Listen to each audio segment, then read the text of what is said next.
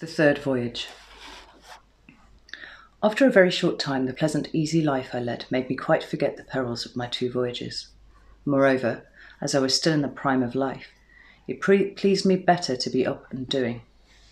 So once more providing myself with the rarest and choicest merchandise of Baghdad, I conveyed it to Balsora and set sail with other merchants of my acquaintance for distant lands. We had touched at many ports and made much profit, when one day upon the open sea we were caught by a terrible wind, which blew us completely out of our reckoning, and lasting for several days, finally drove us into a harbour on a strange island. "I would rather have come to anchor anywhere than here," quoth our captain. "This island, and all adjoining it, are inhabited by hairy savages, who are certain to attack us. Whatever these dwarves may do, we dare not resist, since they swarm like locusts, and if one of them is killed, the rest will fall upon us, and speedily make an end of us." These words caused great consternation among all the ship's company, and only too soon we were to find out that the captain spoke truly. There appeared a vast multitude of hideous savages, not more than 2 feet high and covered with reddish fur. Throwing themselves into the waves, they surrounded our vessel, chattering meanwhile in a language we could not understand, and clutching at ropes and gangways, they swarmed up the ship's side with such speed and agility that they almost seemed to fly. You may imagine the rage and terror that seized us as we watched them, neither daring to hinder them nor able to speak a word to deter them from their purpose, whatever it might be. Of this we were not left long in doubt. Hoisting the sails and cutting the cable of the anchor, they sailed our vessel to an island which lay a little further off, where they drove us ashore. Then taking possession of her, they made off to the place from which they had come, leaving us hopeless and helpless upon the shore, avoided with horror by all mariners, for a reason you will soon learn. Turning away from the sea, we wandered miserably inland, finding as we went various herbs and fruits which we ate, feeling that we might as well live as long as possible, though we had no hope of escape. Presently we saw in the far distance what seemed to be a splendid palace, toward which we turned our weary steps. But when we reached it, we saw that it was a castle, lofty and strongly built. Pushing back the heavy ebony doors, we entered the courtyard, but upon the threshold of the great hall beyond it we paused, frozen with horror at the sight which greeted us. On one side lay a huge pile of bones, human bones, and on the other numberless spits for roasting. Overcome with despair, we sank trembling to the ground and lay there without speech or motion. The sun was setting when a loud noise aroused us. The door of the hall was violently burst open, and a horrible giant entered.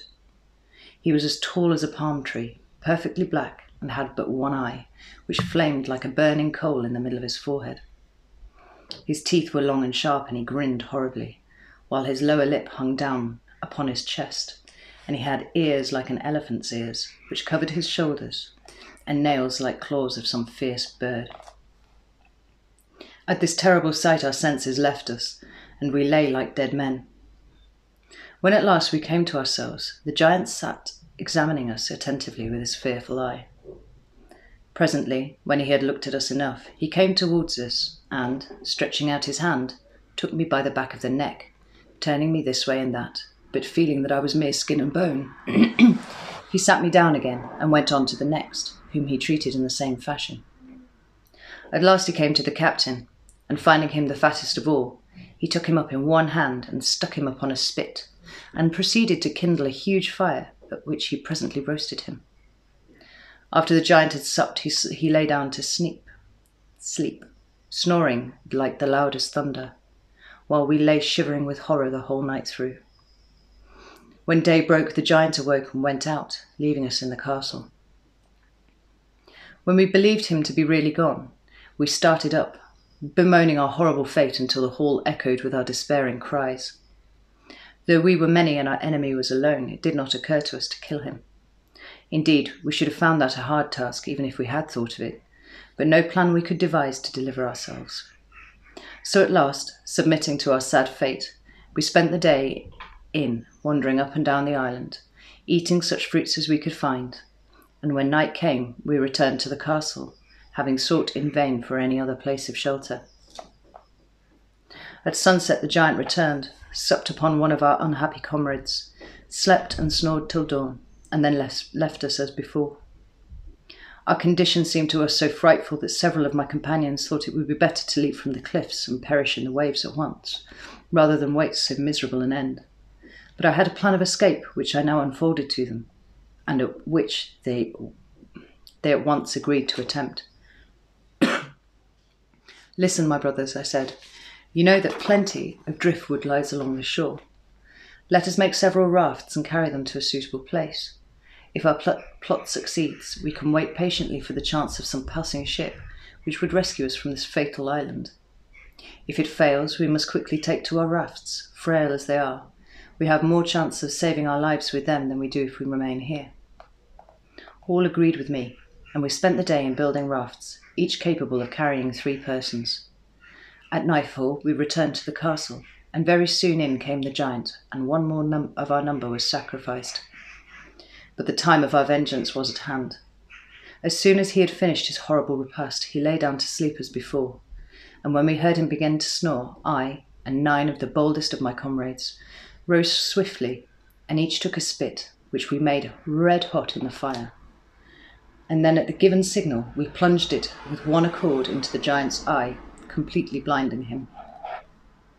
Uttering a terrible cry, he sprang to his feet, clutching in all directions to try and seize one of us. But we had all fled different ways as soon as the deed was done, and thrown ourselves flat upon the ground in corners where he was not likely to touch us with his feet. After a vain search, he fumbled around till he found the door, and fled out of it, howling frightfully. And for us, when he was gone, we made haste to leave the fatal castle, and stationing ourselves beside our rafts, we waited to see what would happen. Our idea was that if, when the sun rose, we saw nothing of the giant, and no longer heard his howls, which still came faintly through the darkness, growing more and more distant, we should conclude that he was dead, and that we might safely stay upon the island, and need not risk our lives upon the frail rafts. But alas, morning light showed us our enemy approaching, supported on either side by 2 giants nearly as large and fearful as himself, while a crowd of others followed close upon their heels. Hesitating no longer, we clambered upon our rafts and rowed with all of our might out to sea. The giants, seeing their prey escaping them, seized huge pieces of rock, and, wading into the water, hurled them after us with such good aim that all the rafts except the one I was on were swamped, and their luckless crews drowned, without our being able to do anything to help them. Indeed, I and my 2 companions had all we could do to keep our own raft beyond the reach of the giants. But by dint of hard rowing, we at last gained the open sea. Here we were at the mercy of the winds and waves, which tossed us to and fro all that day and night. But the next morning we found ourselves near an island, upon which we gladly landed. There we found delicious fruits, and having satisfied our hunger, we presently lay down to rest upon the shore. Suddenly we were aroused by a loud rustling noise, and starting up saw that it was caused by an immense snake which was gliding towards us over the sand. So swiftly it came that it had seized one of my comrades before he had time to fly, and in spite of his cries and struggles, speedily crushed him in its mighty coils and proceeded to swallow him. By this time my other companion and I were running for our lives to some place where we might hope to be safe from this new horror. Seeing a tall tree, we climbed up into it, and having first provided ourselves with a store of fruit off the surrounding bushes. When night came, I fell asleep, only to be awakened once more by the terrible snake, which, after hissing horribly around the tree, at last reared itself up against it, and finding my comrade, who was perched just below me, it swallowed him also, and crawled away, leaving me half dead with terror. When the sun rose, I crept down from the tree, with hardly a hope of escaping the dreadful fate which had overtaken my comrades. But life is sweet, and I determined to do all I could to save myself.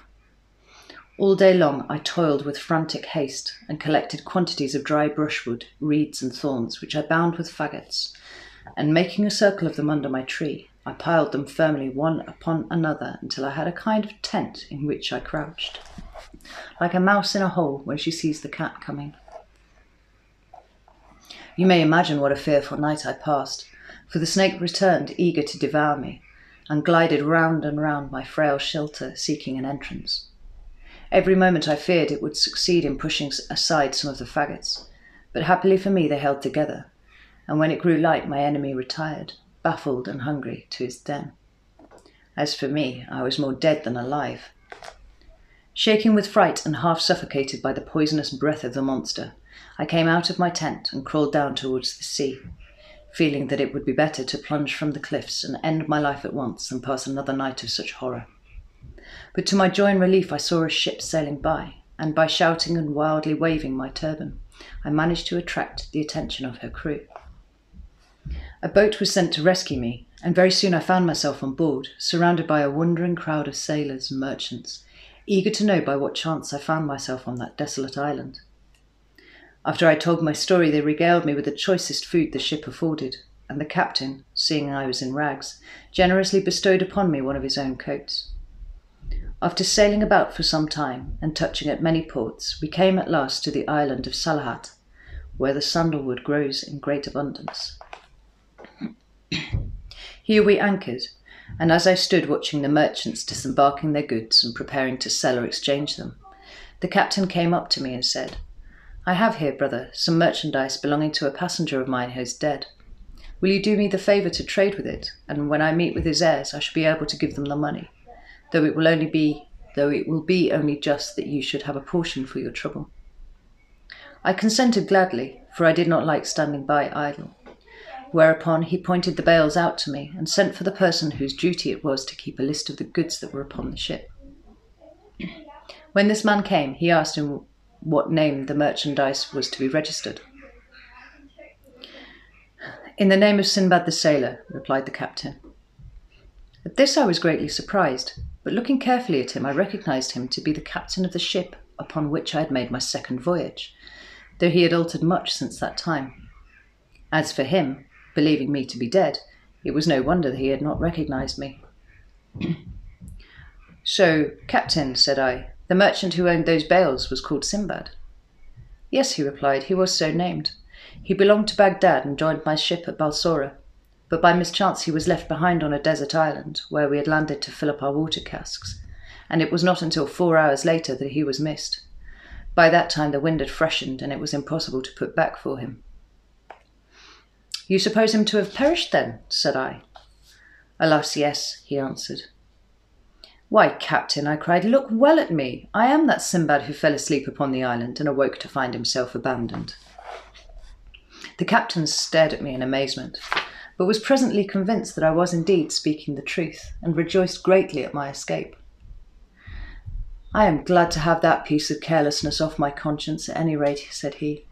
"Now take your goods and the profit I have made for you upon them, and you may prosper in the future."